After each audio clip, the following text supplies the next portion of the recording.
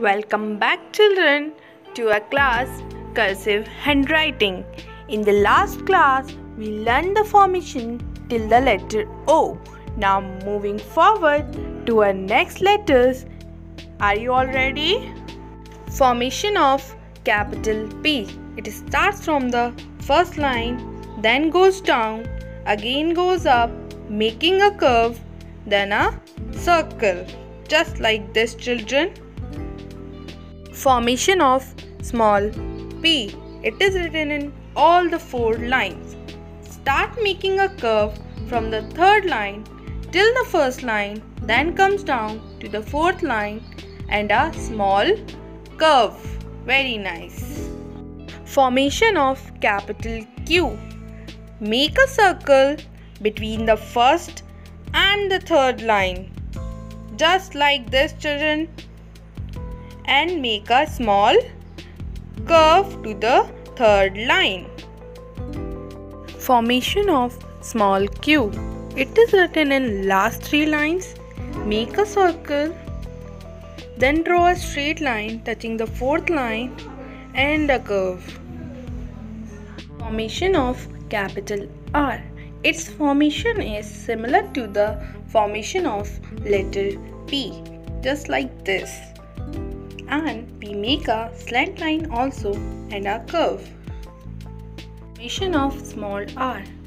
Starting from 3rd line, make a circle, extend it to the right side and again comes down. Formation of capital S. Make a curve starting from 3rd line, goes upside, make a small circle and again comes down while making a curve. Just like this. Formation of small s. It is same as capital S, but it is written in middle lines only. Formation of capital T. It is same as capital F. Make a wave from 1st line, then comes down to the 3rd line and a little curve. Formation of small t. For this, we will make small l first and draw a line in the middle, just like this. Formation of capital U. Draw a straight line coming down to the 3rd line, then make a curve and it will go again up to the 1st line and comes down to the 3rd line. Now, the formation of small u. It is same as capital U, children, but written in middle lines only. Just like this. Now moving forward, the formation of capital V. Starting with a small curve to the 3rd line, we will draw one slanting line and another slanting line touching each other and a small curve. Time for small v. It is same as capital V, but it is written in middle lines only. Now, formation of capital W. Its formation is same as capital V. First, we will draw one V and second V touching each other.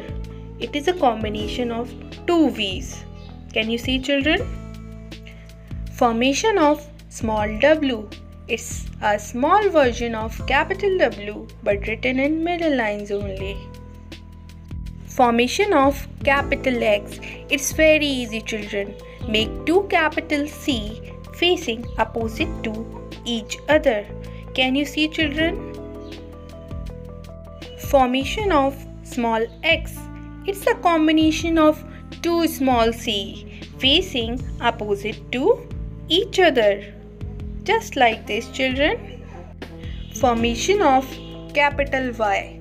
Starting with a small curve, draw a straight line coming down to the 3rd line, again goes up to the 1st line, comes down touching the 4th line and draw a curve touching the 2nd line. Now, the formation of small y. It is same as capital Y, children, but we will write it in the last 3 lines only, just like this, children. Now moving forward to our last letter, capital Z. In this we will make a line from left to right, then bending line, make a curve touching the 4th line and one more curve touching the 2nd line. Very nice. So children, it's time for formation of small z. It is written in last 3 lines only, children, and it is same as capital Z. Can you see? Very nice. I hope you all have written up till here. So, have you counted all the letters? How many are there? Can you tell?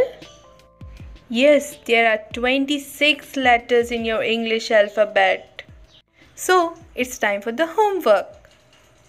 You will practice all the letters from A to Z in your notebook and write your name using cursive handwriting. Now thank you, children. Keep on practicing, keep on learning.